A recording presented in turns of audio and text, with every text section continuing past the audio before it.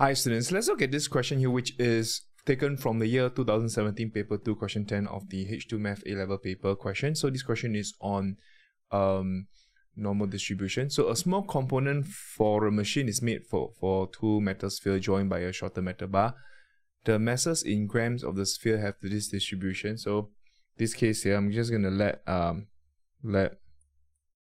mass, let X be the mass of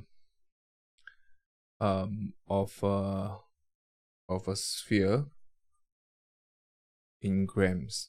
Okay, so this will be X. This is normally distributed by 20 and it has a variance of 0.5 square. I think that's pretty okay.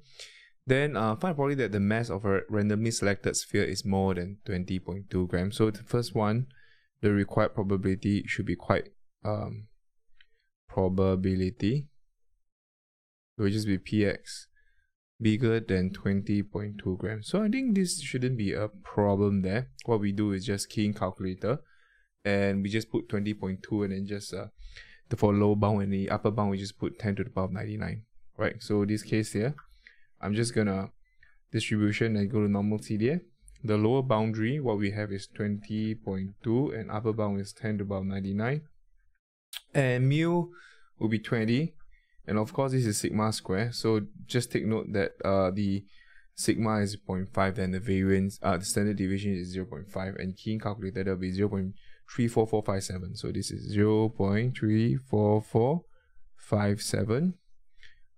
Then that will be 0.345 3SF.